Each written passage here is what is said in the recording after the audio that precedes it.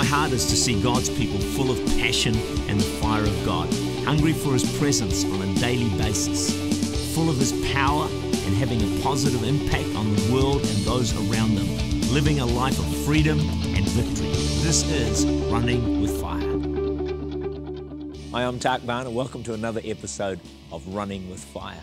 Today's message is taken from a message I preached at last year's New Zealand and Beyond conference. In fact, we had some outstanding messages, and we would love you to join us for this year's New Zealand and Beyond. You can register just by visiting New Zealand and Beyond website.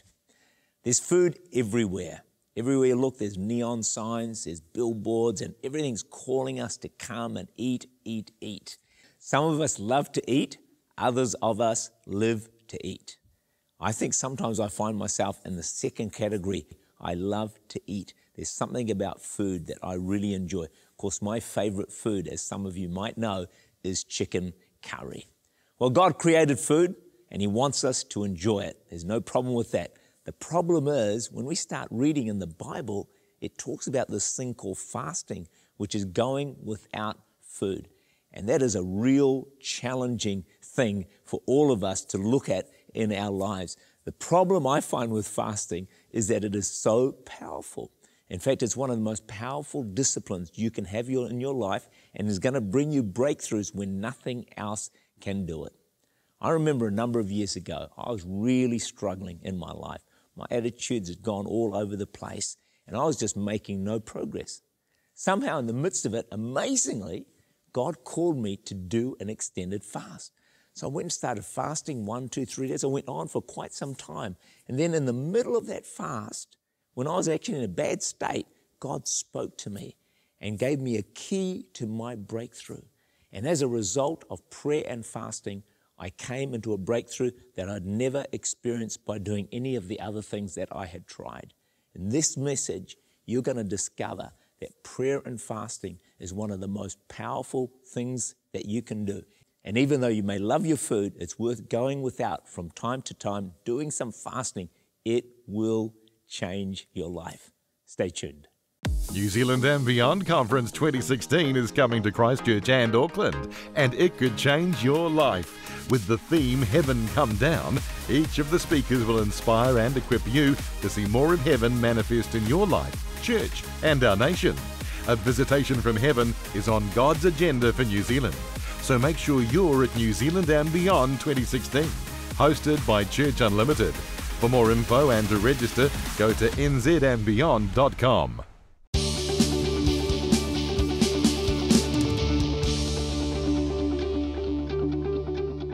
When the house behind us was being built, we had our house and there was an empty section behind us, and I'd watch the builder come in with his van. He'd have all these masses of tools, and he knew which tools to use when he was building. So he had hammers and saws and chisels and screwdrivers and everything else, nail guns.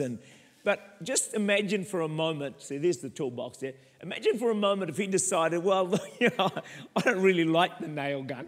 I don't really like the saw. I don't like the hammer. I'm just going to bang with my hand. You think, man, you are crazy.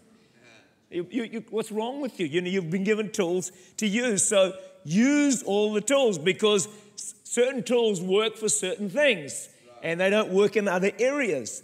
So God's given us, I believe, all the tools we need in our lives to get the results that we want to take place, to get a breakthrough or whatever it might be. But whatever it is, that tool might be praise, it might be prayer, it might be giving, it might be sacrifice, it might be reaching out in love to someone. There are tools that we know bring us through and give us breakthroughs in our lives.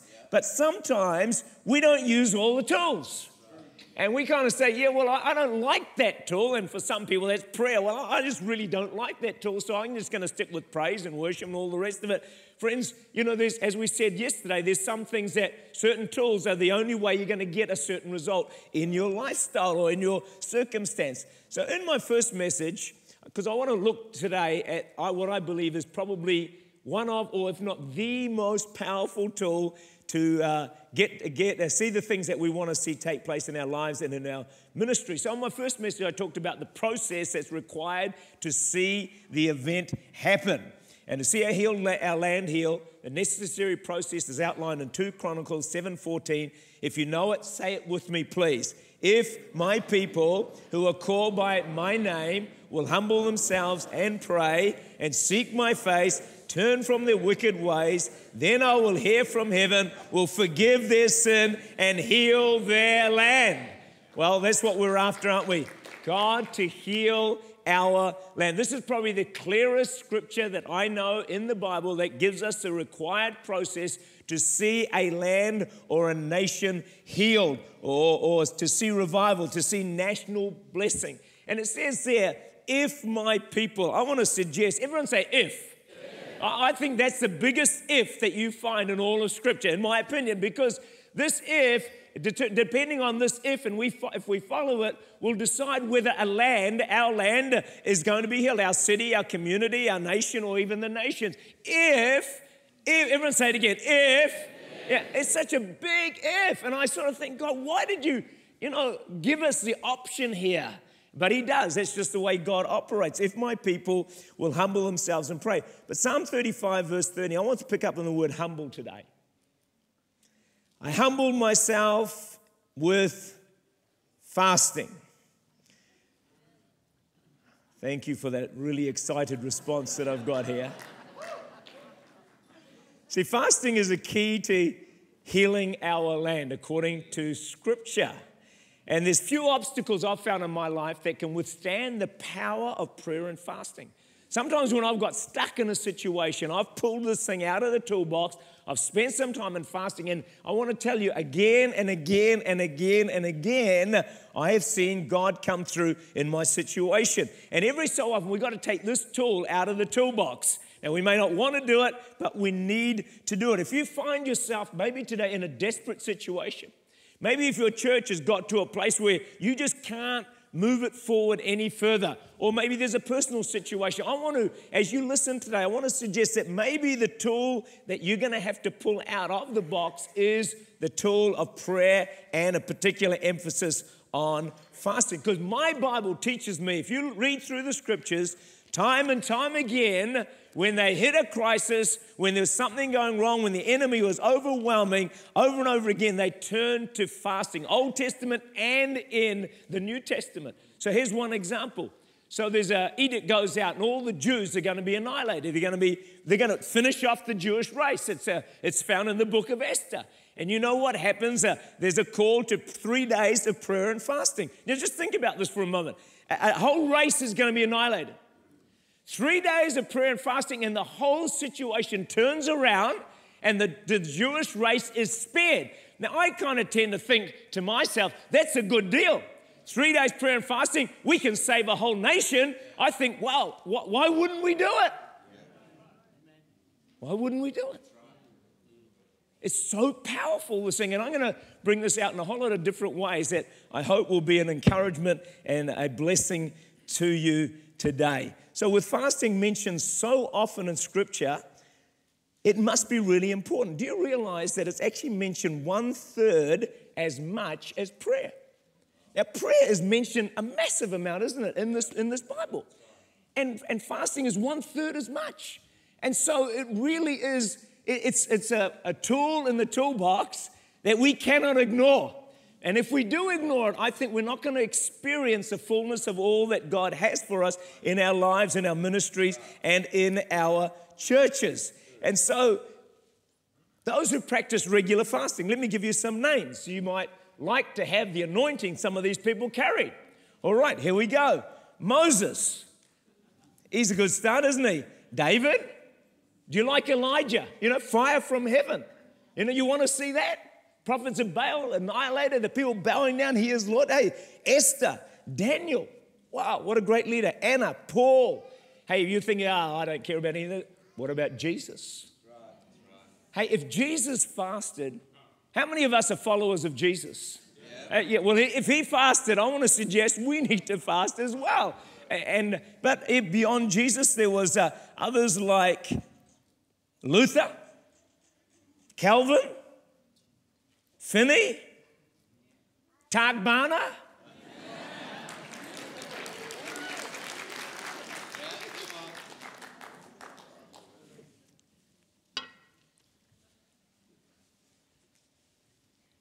We've got to do this stuff. This is the Bible. This is the book. It's in here. And at times, it's the only answer. Not all the time, but at times, it is the only answer. Now, can I just say right now, don't tune out. Don't tune out and say, oh man, can't we hear Russell again? He talks about the Father and how he loves me, and I don't have to get fast to get his approval or anything like that. So come on, Russell, can you cut this short? No, we're not going to cut it short. Because I want to suggest you start somewhere.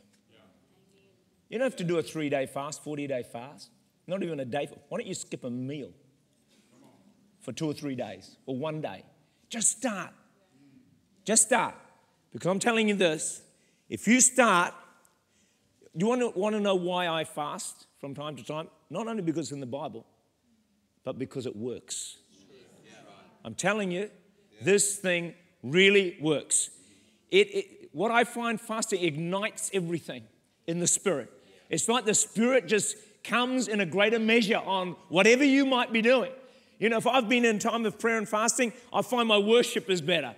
I find my reading of the Word is better. I find that, that my ability to love people is better. Everything is ignited because what the fasting does, it kills the flesh.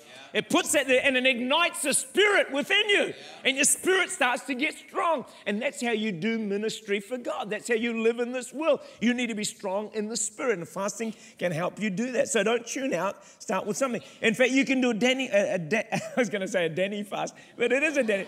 It's a Daniel fast because these guys, look, they listen to this. They feed, is it 2,000 people a Sunday? Danny? Yeah, 2,000 a Sunday. So he calls the church to fasting. So what's the deal?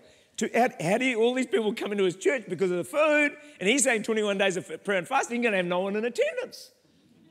You know what people are like. So what he does, they go on a Daniel fast.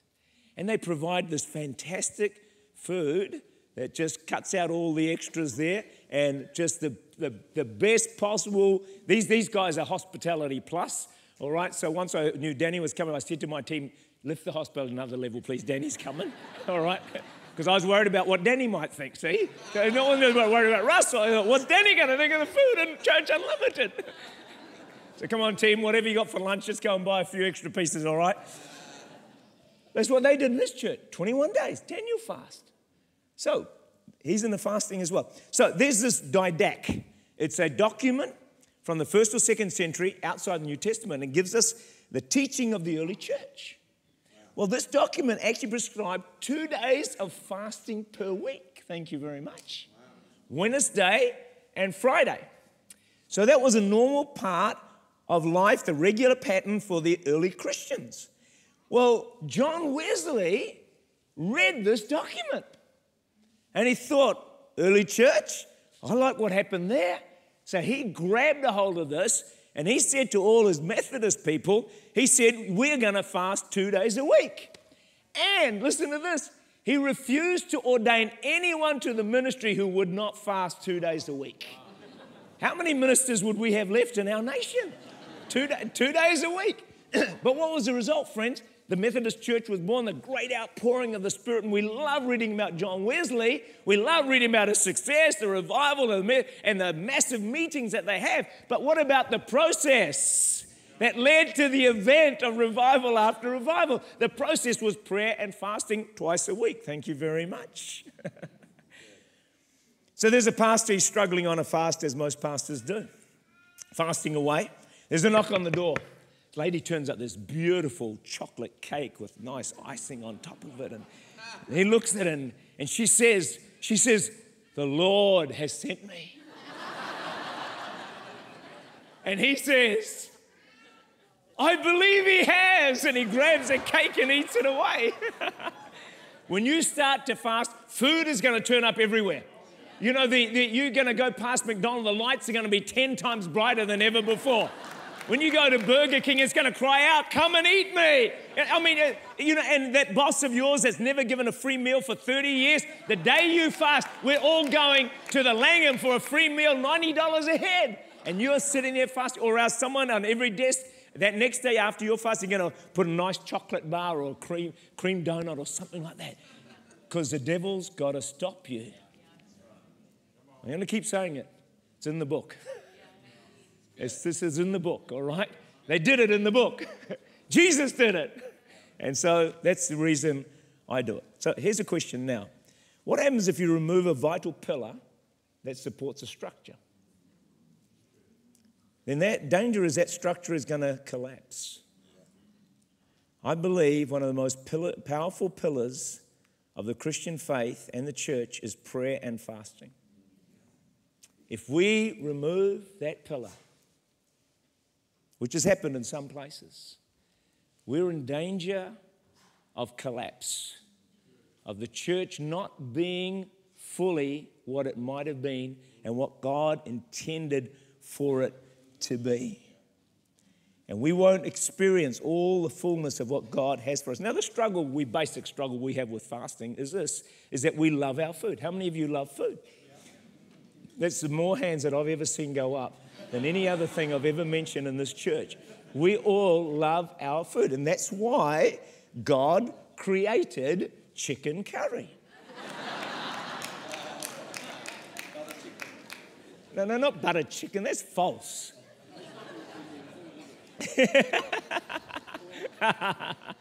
You've got to go to India if you really want the real deal of Indian food. So, if you've tasted it in New Zealand, just as good as it might be, multiply it by 1,000. That's what it's really like. But you've got to get up to Mumbai,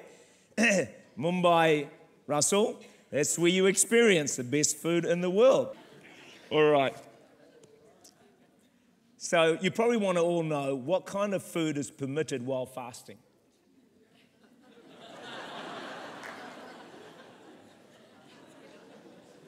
Yeah, it's obvious. Fast food.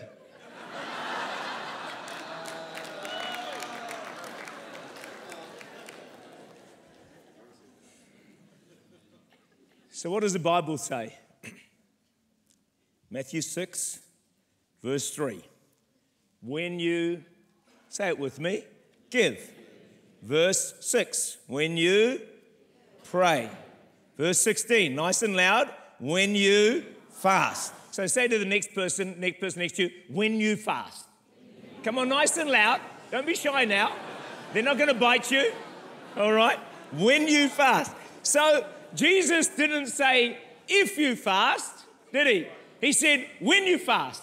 That means he expects every born-again believer to fast at times to exercise that discipline in their lives. Now, and then verse 18 says, and your Father will reward you openly. Now, some of you may be sitting here, and I know some people think that, well, I don't fast. And quite frankly, I'm doing pretty well. So why should I bother? Well, maybe you are doing well. Maybe your church is doing well.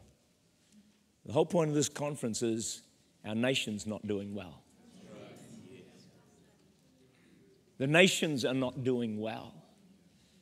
And my Bible says if we will humble ourselves, prayer and fasting and pray, it's going to give God a chance to do something in this nation and to do something in the nations of the world. You see, friends, you might wonder, people go after different things. People want to do this and people want to do that and people want to, win this or win that and the other thing and all the rest of it. But friends, I'm after a nation. I'm after a nation. I'm after this nation and I'm after other nations. And in order to do that, I've got to put in this discipline of prayer and fasting. If I just wanted our church to grow, maybe I don't need to do that so much. But if I want to go beyond that, more than that, then I believe for me that discipline of fasting is a part of it. So let me give you some motivations for fasting. The first one is increased spirit power. In 1985, 5,000 students went up Liberty Mountain and fasted. Imagine that, 5,000 students going up, and, not praising, not worshiping, not singing, not fasting and praying. Why? Because the dean of students, Vernon Brewer, was diagnosed and given 6 months to live with cancer. And so these students are desperate, and they think, well, the only thing they know, they're going to pray and fast. They go up that mountain, spend a day in prayer and fasting. When I read the story, 12 years after, Vernon Brewer was still alive and well because a group of people took that fasting out of the toolbox, put it into practice, and saved a young man's life.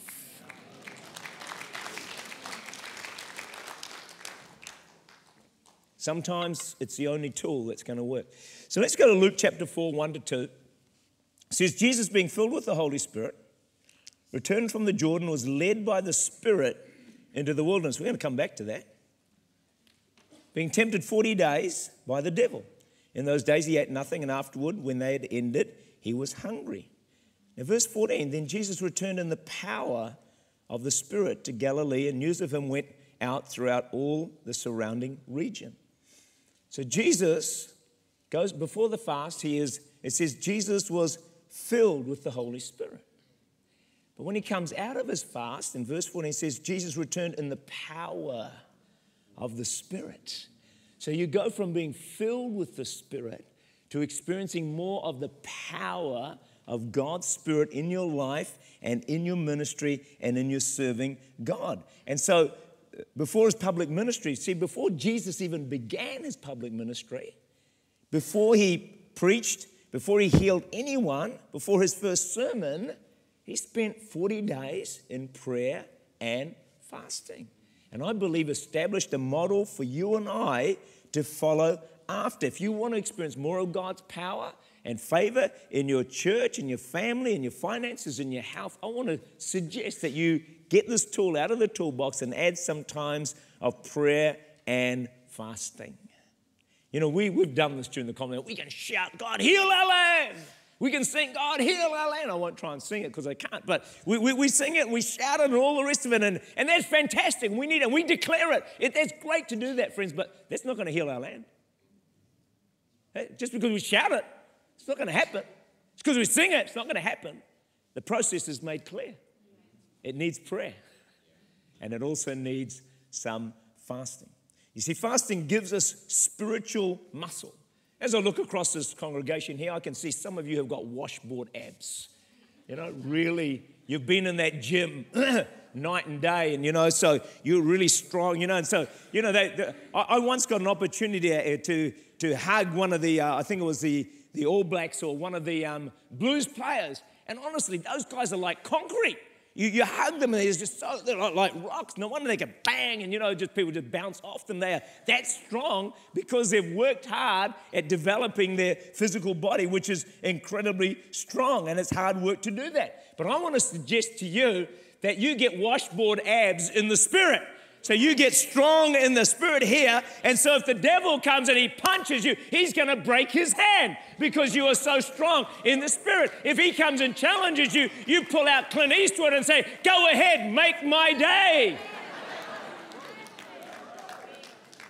But you can't do that unless you get real strength in your spirit.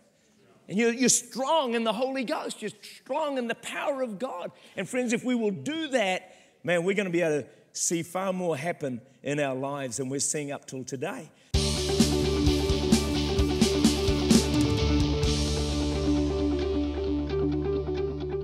I wouldn't be surprised if you're feeling hungry right now. Whenever you hear a message about fasting, something seems to stir within our appetite and our taste buds, and we just want food, even if we've already had a meal. That's not surprising once you hear about fasting to feel hungry. But I hope that you've seen throughout the course of this message just how powerful prayer and fasting is. In fact, it's been said that some answers to prayer we may never get until we get into this discipline of fasting. There's a story you might remember in Matthew 17 where there's this epileptic boy. His father comes asking the disciples to heal him. The disciples obviously try everything they can without any result. So then they find Jesus, and Jesus turns up and he prays for the boy and casts the demon out of him, and it happens in a hurry. Then the disciples say to him, well, what happened here? How come we couldn't do it? First, he addresses the whole issue of their faith, and then he talks about the fact that some things can only come out through prayer and fasting.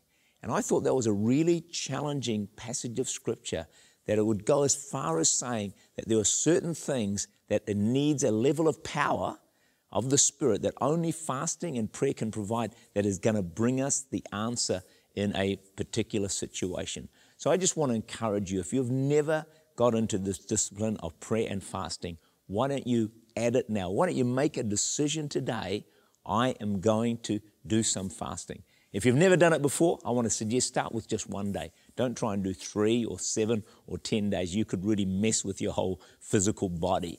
And also get some advice from someone that you know has been experienced in fasting. If you add this discipline to your life, I'm telling you, it will change your walk with God forever. Hey, we would love to hear from you. Why don't you send us your testimony or some feedback via the website on the screen. And please join me again next week. Next time on Running with Fire. You see, what happens is to have impact for God, we have to have times in the wilderness. As we said, that's part of the process. In these times, God's preparing you for your destiny. He's getting you ready. He's shaping you. There's this incredible mandate on the New Zealand Church of New Zealand to reach the nations of the world. As you know, in the 70s, we had more missionaries per capita on the foreign field than any nation in the world. We were number 1 in mission. Today, we're no longer number 1 in mission. We are now a mission field. And I'm asking the question, what on earth happened? Where did it go? Where did this thing disappear? And so my passion and my heart is to pick up again the call of God on this nation. You see, not everything, things don't fall out of the sky. Some things you've got to unlock. Something you've got to fight for. Something you've got to go after. You've got to penetrate through all the barriers, all the resistance, and I think fasting can do that. You needing to know the right way. How many of you pastors, leaders, you know God's got more for you? And you're thinking, I'd like to do this and I'd like to do that, and I sense this is in my heart, and maybe God wants me to take this direction. It says that they proclaim to fast what? To seek from Him the right way, and for our little ones and all our possessions. I want to suggest this: before a major initiative, spend some time in prayer and fasting and say, God, would you lead me in the right way? Would you protect me on this journey? Will you make sure it's a success? This is how powerful prayer and fasting really is. It can change individual situations, it can change finances, it can change your personal life, it can change a church, it can change a city, but it also can change a nation. It can change a nation. Thanks for watching Running with Fire with Tak Bana from Church Unlimited. For more great free content, visit runningwithfire.com. You can send us your prayer requests, stream online TV and radio episodes, and view blog articles. You can also connect with Tak Bana through Twitter for regular updates. Church Unlimited meets at 2 locations in Auckland, New Zealand. You are welcome to come along for a visit.